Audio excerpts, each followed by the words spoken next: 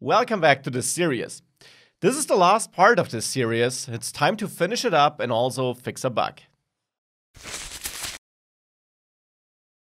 The bug I want to fix is pretty hard to reproduce, unfortunately. I failed to reproduce it, but we saw it in the last part of this series.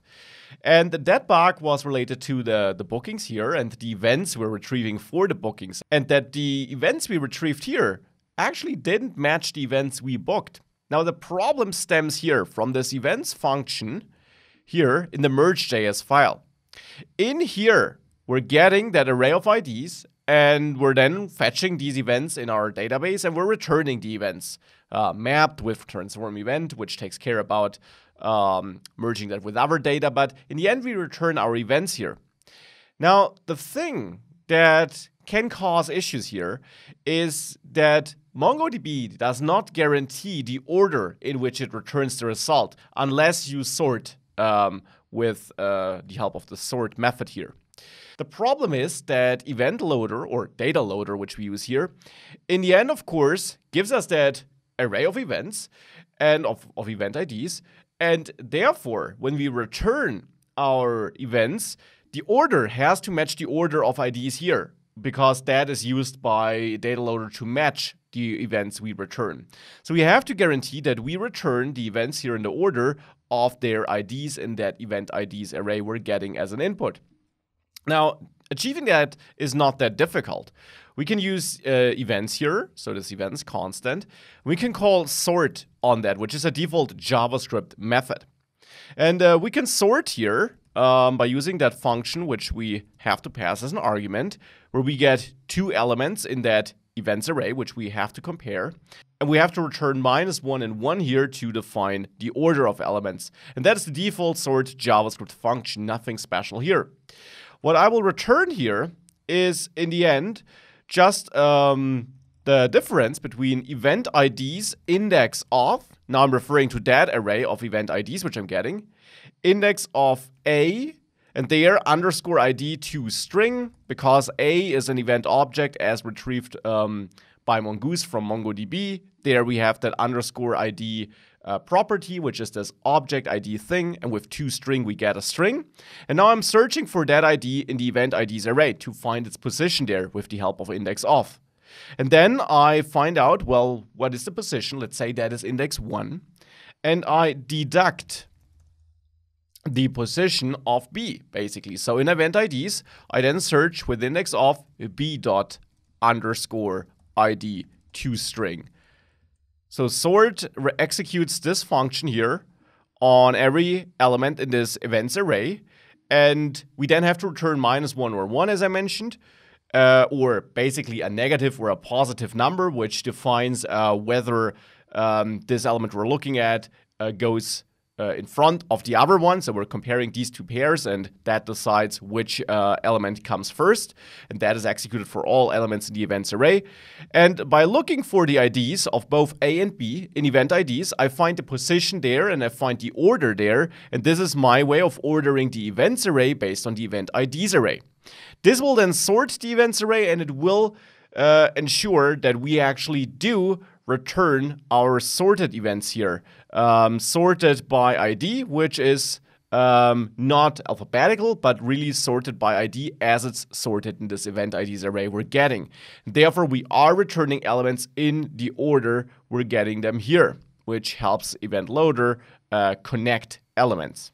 To showcase this, let's add a console log here and let's output events and event IDs here. And save that. And I got two types of events here. Dinner in the dark is not there, but the other events are there. And now if I go to bookings, I get an error. Let's have a look.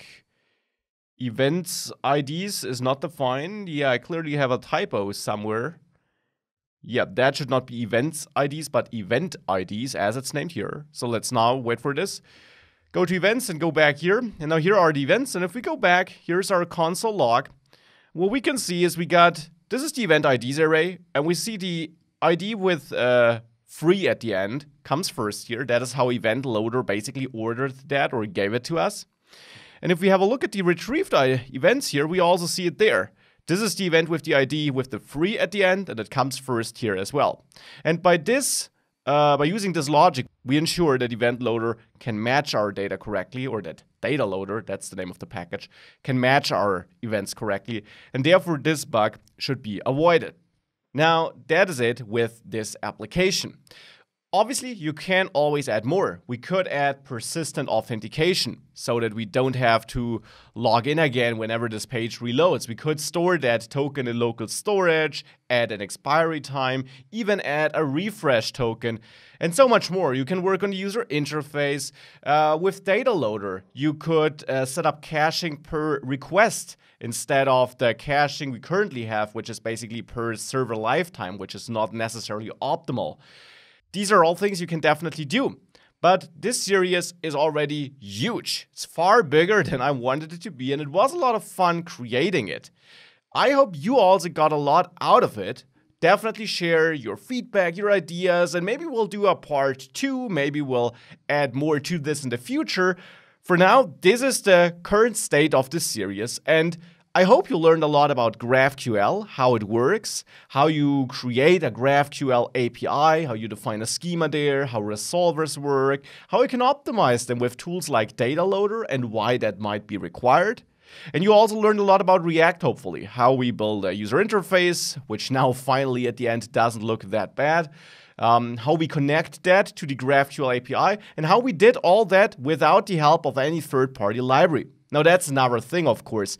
There is Apollo. Apollo is a huge library that can help us with creating both a GraphQL server, so the backend, as well as use it on the front end for efficient requests and caching of API responses on the front end.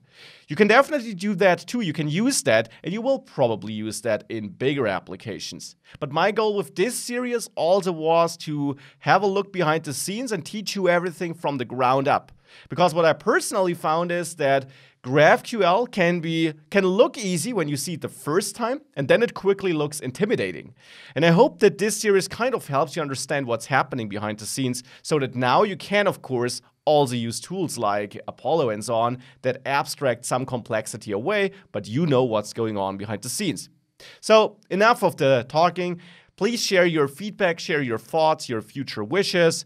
We'll certainly do project series again, maybe building up on this one, or maybe building a new one, maybe then using more advanced tools, Apollo and so on. We'll see. I hope you liked it, and I hope I see you back in our videos. Bye.